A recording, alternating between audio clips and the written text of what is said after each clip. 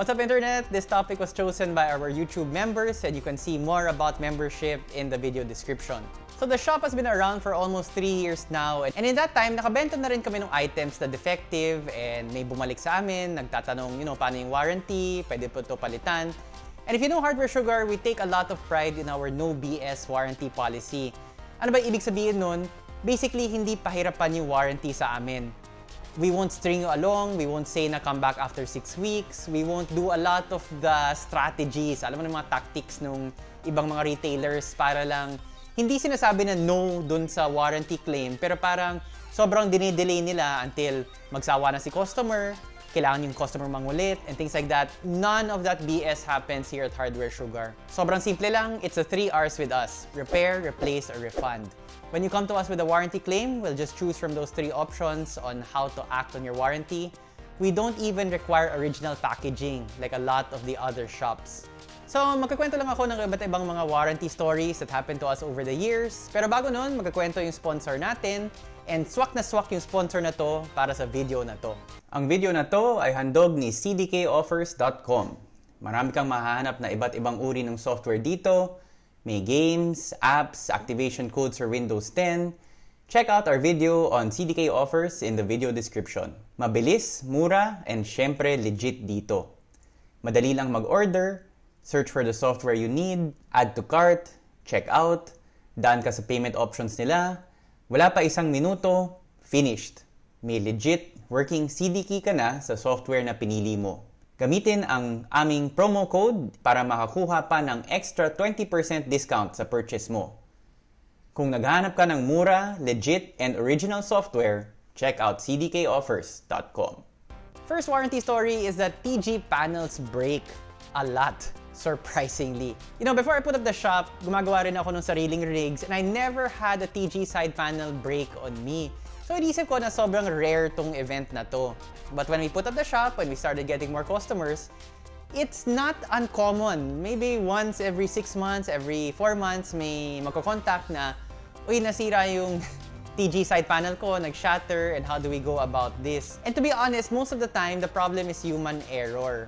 Aaminin naman ni customer na, it broke because it slipped, or they weren't careful, or something else happened to break the integrity of the glass. But how did Hardware Sugar do? Ito, yung isang P350X na TG side panel, we replaced it free of charge. Matrex 55 side panel, also replaced free of charge. Another 350X panel. Ito may small charge because it was out of warranty, but we were still able to get it from our supplier. And then this one, a replacement side panel for a Meshify C case, which also was free of charge. So actually, maganda yung track record namin of being able to replace side panels. Although, sa totoo lang, nahirapan talaga kami ngayon, itong panahon na COVID. A lot of the supplies are not coming in, or they're very staggered. So we've had a lot of trouble getting replacement side panels ever since the pandemic started. We did have one interesting case around 6 months ago. It was a Meshify S2 case, and the side panel broke, and we couldn't get a replacement for the side panel.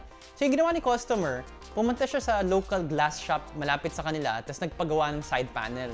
I thought this was very interesting of the customer, parang thinking out of the box. And I actually saw the case, he brought it in, tinignan ko. The glass looked pretty good, if a bit thicker and heavier than what you would normally associate with a TG side panel. Pero yung major downside ng option na yon is yung adhesive. They had to use a lot of adhesive, and kitang-kita dun it's smeared on the glass. So yes, the center part of the side panel is clear, but on the sides, the top, and the bottom, you can see where the adhesive was placed, and it really smeared on the glass. As neat and as aesthetic as having a replacement side panel altogether, but points for ingenuity. Sa amin, pag malinaw na sira, replace ka agad. Like itong RAM, the lower end of the RGB is obviously faulty. It's not in sync with the rest of the stick. So ito, mga 6 hours lang between the customer sending it back, us confirming na sira nga, and us sending the replacement. This case also, another case na medyo stuck yung RAM RGB or hindi siya in sync with the rest. Again, within the same day, napalitan namin to. And ito naman, fan nung Kraken M22 AIO. Fan stopped spinning, we replaced it within the day. Ito, may isang customer na bumili ng buong rig, and then a couple of months later, nag-fail yung PSU niya. Binilik niya yung rig, and unfortunately, wala na kaming model na ganun ng PSU. At the same time, yung supplier namin hindi makakommit kung kailan dadating yung replacement unit. And the customer needed his PC for work. So what we did was, we lent him a power supply unit free of charge for the next 4 months. Sa States, karaniwan to. Tawag nila loaner unit. But usually, yung dinaloan, kotse, hindi PC part. And sa States lang yun. I can't think of any PC shop that's lent a customer an item like we did. But we were happy to help our customer out kasi yun nga, kailangan niya for work. At the same time, hinihintay namin yung replacement PSU from the supplier. Finally, dumating yung replacement PSU. We installed it in the customer's rig. Tapos nakakaya pa dyan. Sira din yung replacement unit. So we had to send him back with the loaner PSU, and actually hangang-hanga talaga dito. The loaner unit was a Cooler Master 500 watt bronze, and this was a high-end rig. The original PSU was 750 watts. Pero nakayanan ni 500 watt CM power supply. Yun, the customer was using it daily for whatever, for gaming, for work, and the loaner unit served him just fine until finally the supplier determined na hindi na talaga may makakakuha nitong unit na to. Credit memo na lang dito sa shop. And so we told the customer, we'll give you a full refund. We can't replace the PSU. And he's like, yeah, no problem. And he used the refund to buy another PSU from us. Paminsan may kulang sa item. Hindi mo maiwasan, some PC components come with a lot of different wires, screws, fans, and different anti-vibration pads. Very different, minute things that are easy to misplace. And hindi mo rin maiwasan yung human error. Even the factory workers in China make mistakes. Paminsan, kulang talaga yung laman ng isang item. Like, may aero-cool case, pinadala namin, kulang pala nung screws. Or itong Cooler Master na fan pack, kulang nung SATA power cable. So these might seem like small items, but they were very important. Hindi gagana yung main item without them. So we got in touch with our suppliers and we were able to get replacements, which we sent free of charge. Yung screws, pinadala namin sa Tacloban, free of charge. Yung SATA cable na missing, pinadala namin sa Bulacan, also free of charge. So even the small things, we really try to make sure na binili yun ni customer, kumpleto yan para kay customer. Although sometimes, hindi gumagana yung item kasi hindi lang talaga marunong si customer. Like one experience we had someone in the army, nakabase siya sa Fort Boni, tapos bumili siya ng 1 terabyte na hard drive. No problem, pinadala namin. Yung problema, when he got it, he contacted us na hindi daw ma-detect sa Windows yung hard drive. Usually our policy is, kailangan muna niya ipadala yung defective item before we issue a replacement. But because he mentioned na pinakita na rin niya sa tech niya. And you know, army guys have a difficult job, so I wanted to cut them a break and I thought, sige, padala ko na lang yung replacement. So I sent over a second hard drive and meanwhile got the first one back. Yung problema, when we tested the first hard drive, wala namang problema. In the meantime, nung tinesting ni army guy yung second hard drive, nag-report ulit siya na hindi ulit ma-detect. So, lugi na yung shop, 2 hard drive na nabuksan, isa lang yung nabili, or we've only been paid for 1. And as it turned out, there was no problem with either hard drive. Yung problema, the customer did not format the drive, kaya hindi siya makita sa Windows. And I don't know what kind of tech you are na di mo maisip na kailangan i-format yung drive bago makita sa Windows, but there you are. So I had the drive formatted, the first drive, okay na siya, formatted. I sent it back to the army guy, I got the second drive back. And when I got the second drive back, I had it formatted and tested, no problem. And the army customer also did not report any problems with the first drive nung naka-format na siya. Basically, walang problema sa 2 drives. Yung problema, hindi lang marunong si customer. And that's a difficulty talaga dito sa shop na, you know, sometimes the customer will think na kaya niya yung parts, kaya niya i-assemble, kaya niya install, and more power. We encourage people to get into the hobby and to try assembling on their own. But they need to also be aware na just because it doesn't work, sira ka agad yung hardware. There's a big chance na baka may human error or user error involved dun. And for the customer, it's, you know, it's all fun and giggles. Ay, di pala sira, okay lang, thank you. Pero malaking problema yan for the shop kasi if we keep doing that, malulugi talaga kami. We keep sending out replacements na di pala kailangan, hindi rin namin mabenta yung mga replacements na yon at the retail price kasi hindi na fair to the next customer kasi nabuksan na yon. Or at least si army guy, mukhang in good faith naman. Hindi lang talaga niya alam paano gamitin yung binili niyang hard drive and also the tech na hindi ko alam ano yung tech na yan. But we do get customers, unfortunately, na ginagamit yung lenient warranty policy namin para ibalik yung item even though hindi naman covered ng warranty. For example, itong MSI monitor, binili ni customer. After a few days, bumalik siya. Sabi niya may dead pixels. Sabi namin, on a cursory examination, di namin makita, pero it's hard to see dead pixels kung bilisan lang and and you can't use it for a long period of time. Pero yun nga, no BS warranty, we don't like making the customer wait, so we issued a full refund for the monitor. And then we started using it in the shop for our test rig. Day in, day out, nakabukas yan, ginagamit ng mga ibang customers, ginagamit ng staff namin, wala kaming makita na dead pixel. Linipat ko kay Rafael, ginamit niya pang gaming, ginamit niya for everyday use, wala rin siyang makita na dead pixel. Months later, ginamit niya, wala pa rin. Binenta namin kay Ken's Cast at a discounted price kasi basically second-hand na siya. And Ken's Cast has been using it as his primary monitor for months now. Wala rin siya makita na dead pixel. So suspecha ko, wala talagang dead pixel. If at least 20 eyes have looked at this monitor over that period of time, wala talagang makita na dead pixel. Suspecha ko, yung customer naghahanap lang ng dahilan. Gumawa lang ng dahilan para, for whatever reason, ayaw niya yung unit and pinabalik niya. And if there's no defect, that's not covered under our warranty. Change of mind is not covered under our warranty. And again, if we keep doing that, malulugi yung shop. So I'm just trying to introduce a little bit the other side of the coin. Of course, as a customer, gusto natin na mabilis na warranty. But at the same time, kung tanggap lang ng tanggap yung shop, wala nang shop. And yes, on one hand, medyo tanga kami for accepting the MSI monitor back. Pero kasi yung default state namin is to trust our customers. If you tell us it's not working, we will believe you. Yun nga, baka dapat may warranty policy yung shop against customers that abuse our warranty policy. Kasi sa totoo lang, because for the customer, a no BS warranty is great. But for the shop, it can be deadly. Our margins are not that great regardless of what you think na sobrang overpriced ng ibang items. And I know some of you are thinking about that. Pero sa totoo lang, the margins are not that great. One or two items, especially expensive ones like monitors, can really make or break the shop. Tapos isipin mo, that's just one item for one customer, but ang daming ibang mga items na pwedeng mangyari na ganun. So we have to balance the no BS warranty against also the interest of the shop.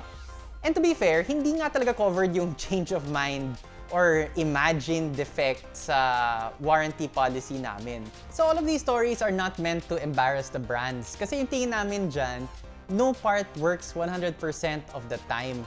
Regardless gano'ng ka-premium yung brand mo, things will break down.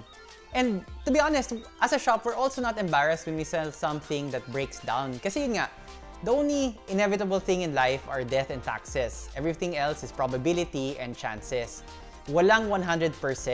May mga items talaga na masisira. But what the brands and the shop should be ashamed about is if something really does break down, tapos hindi ka tinulungan nung shop mo, kung saan mo nabili yan. And that's where our no BS warranty comes into play. You trusted us with your money, you trusted us to give you a quality part, and when it breaks down, we won't break that trust. We will replace, repair, or refund that item. Not to say that we approve all warranty claims. Paminsan, wala talagang problema sa hardware, yung software yung problema.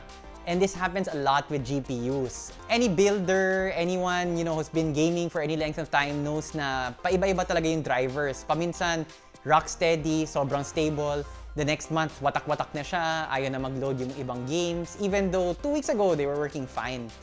There's nothing wrong with the inherent hardware, the problem is software, and that's not covered by our warranty. Or sometimes we get customers that just don't want to comply with our warranty terms. For example, mahalaga dito is that the customer bears the cost of sending the item back to us. And we've had a lot of customers from Davao, Negros, Cebu, wherever outside of Metro Manila, na sila talaga mismo nagpapa-LBC, nagpapa-Ninja Van, however means they want to send it over back to us, because we do need to check the item first before we can determine our action on the warranty. And the majority of customers are fine with that, but there is a minority, a very vocal one, na sakit sa ulo, na sinasabi na, hindi, maniwala ka sa akin, sira itong nabenta mo sa akin, magpadala ka ng replacement.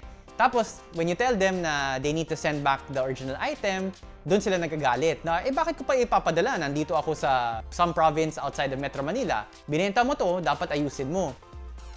These are very rare occurrences, but they do happen. They're an unfortunate minority. We're very clear dun sa warranty terms that you do need to send it back at your own cost.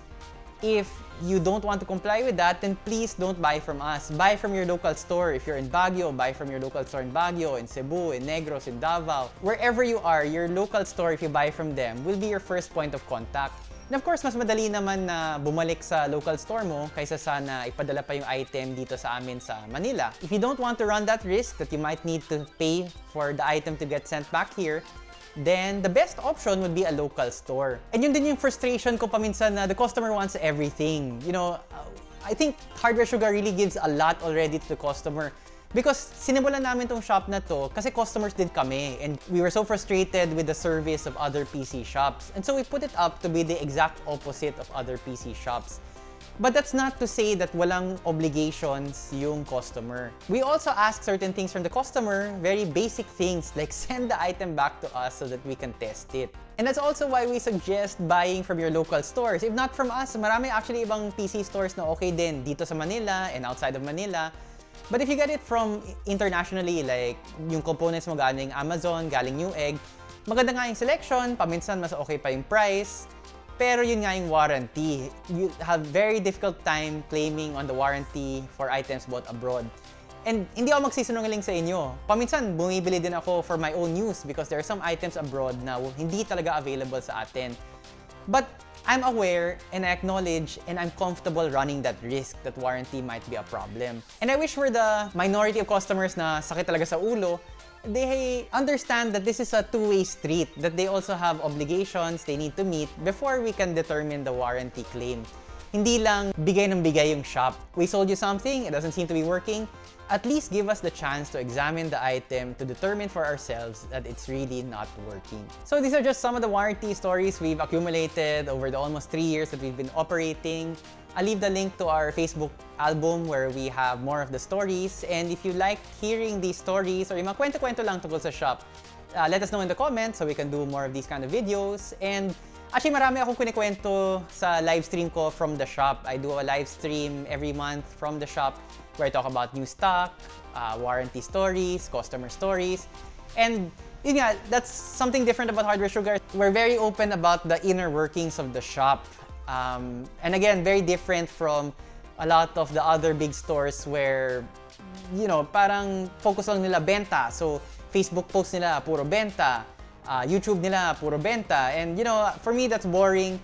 Yes, of course, as a businessman, as, you know, the owner of the shop, I want to make money. But at the same time, I really like PC parts. I think they're super cool. And yun nga, if you go through some of my other videos, paulit-ulit kong sinasabi na the motto of the shop is cool parts to cool people. If, you know, you easily get frustrated, if you have a hard time understanding that you need to send the item back to us, then maybe you can buy from somewhere else. But But we put up Hardware Sugar so that we could have quality parts in the Philippines. And yun, that's why this video is a part of that, a part of showing the customer, showing the audience sort of a little bit behind the scenes of what goes on and the many, many headaches in running a PC shop. Thanks for watching. And all the thanks in the world to our top fans, Christian Espinosa, John Ruben Ocha, ITX Addict, Richard Ongkinko, Ian Meru, and Liam Magnaye. Your support really goes a long way to helping upgrade the production quality of the channel, and we really, really appreciate it. Thanks so much.